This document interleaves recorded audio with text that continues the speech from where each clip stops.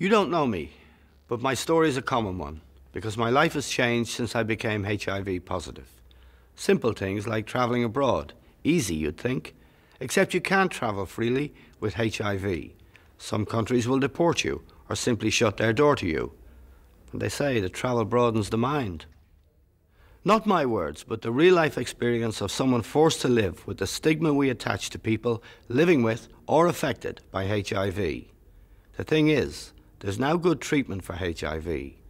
But where's the treatment for the way the rest of us think?